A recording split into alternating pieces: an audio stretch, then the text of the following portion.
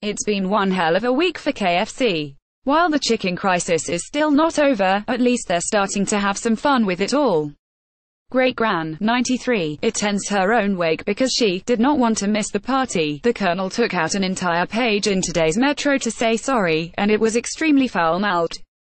A picture of an empty bargain bucket sigh sits on a familiar red background, but something is amiss with the logo. In what's being described as a masterclass in PR crisis management, the KFC logo is replaced with FCK.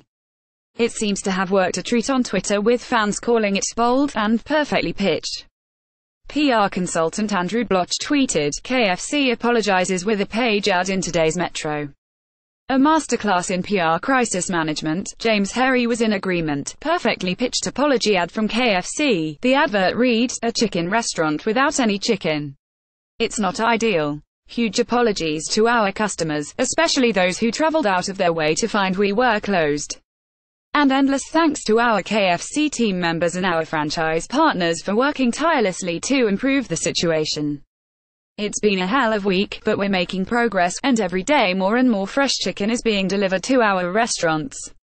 Thank you for bearing with us while we have you here. Let us never forget. To view this video, please enable JavaScript, and consider upgrading to a web browser that supports HTML5 video.